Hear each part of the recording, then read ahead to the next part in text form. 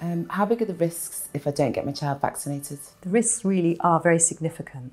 For example, the number of cases of measles is increasing quite steeply across Europe and across England. Measles can lead to complications, it can lead to pneumonia, brain inflammation, even death in rare cases. And also it weakens your child's immune system for a few years after the initial infection. It's highly contagious, so your child's very likely to catch it if they come in contact with someone who has measles. So vaccination really is the best defence against infectious diseases. I've heard that vaccines can have some serious side effects and risks. Would it not be better if I let my child build up their immunity naturally? You know what? Vaccines are incredibly safe. Most side effects are very mild, like a little bit of fever or pain, and can be easily managed at home.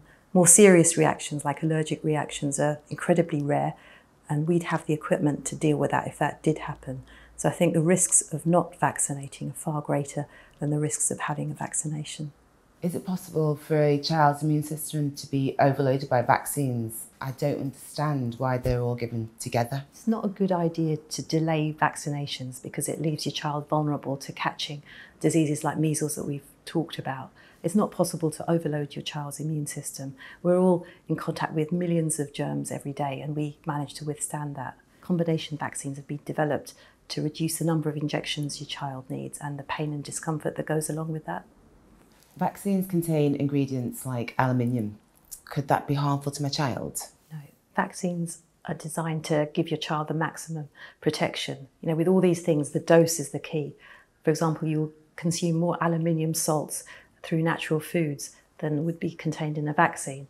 Vaccines are all tested and regulated very tightly, so I reassure you that they're very safe.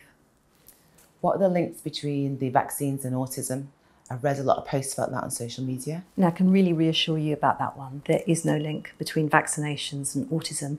There have been lots of studies looking at this, and there just isn't a link. I think there is a lot of fake news out there, and it's difficult to find a reliable source of information. The NHS website is one that I would suggest. It's great that you've come in today to talk to me. There's our practice nurses, there's our health visitors as well, all of whom can hopefully provide a bit more reliable information.